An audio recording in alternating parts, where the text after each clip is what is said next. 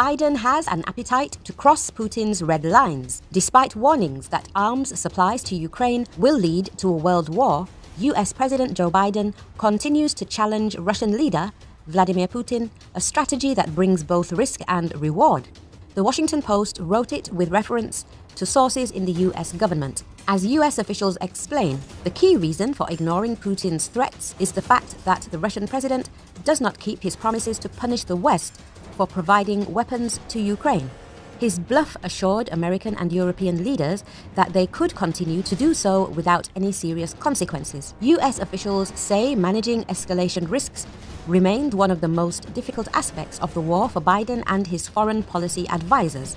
A State Department official said the lack of response from Russia affected Secretary of State Antony Blinken, Biden's key confidant, who encouraged the administration and US allies to do more to support Ukraine.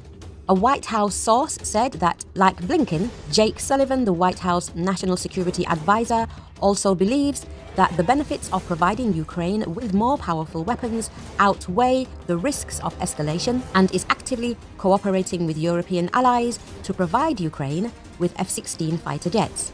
According to US officials, a possible explanation for Putin's unwillingness to strike at the West is the deterioration of the quality of the Russian army. Unquestionably, the Biden administration's willingness to cross Putin's red lines has bolstered Ukraine's ability to defend itself and recapture territory in the east and south. What remains to be seen, however, is whether Putin will continue to allow the West to defy his threats without consequence. The newspaper wrote,